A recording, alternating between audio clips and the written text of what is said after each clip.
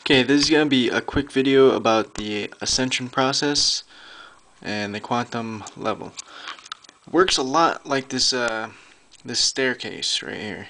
I believe this is a staircase where they have Michelangelo's paintings and stuff like that. But basically, it's got the hidden equation built into it.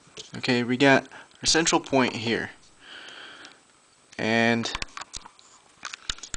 you could picture that as the Earth, okay? And then you have its orbit around there. But basically, this is the equation that binds the law of relativity to quantum physics, okay? Now,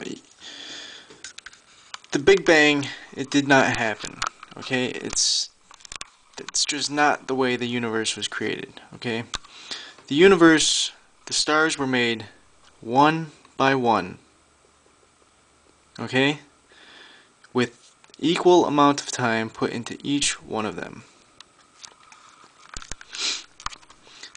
Now, the vision that I had was basically, say you were standing from any point on the Earth, from that point, and you would see a star form there, and then a star form there on the next level, star form there, and we'd go in that spiral. Let me see if I have.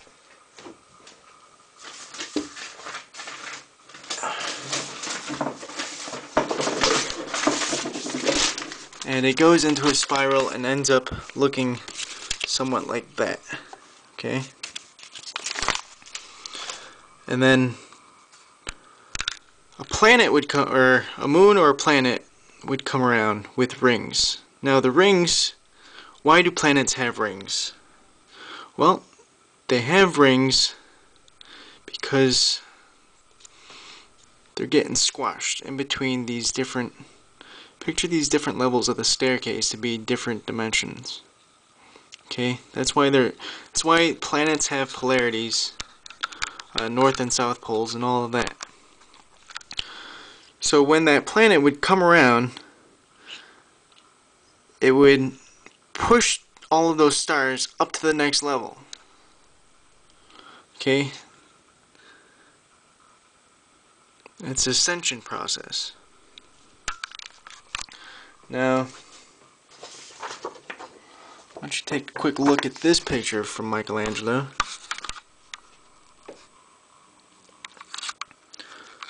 And here's where we're at today, almost. Okay, it works as a fractal. This planet is going to go somewhere else, completely, because the time frame is going to come around, and it's just going to push us right to that next level. Now here is a picture called Banned from Garden of Eden. Now the way that this thing works is that somewhere else in the universe, another planet, well, it's basically Earth, another one, is going to, because the way time works, at the same time, you go back in time and it will be just like Adam and Eve eating the apple.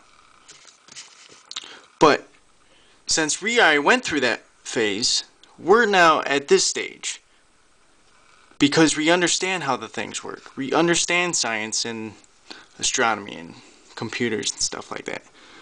So now we're not going to be banned, we're going to be pulled up.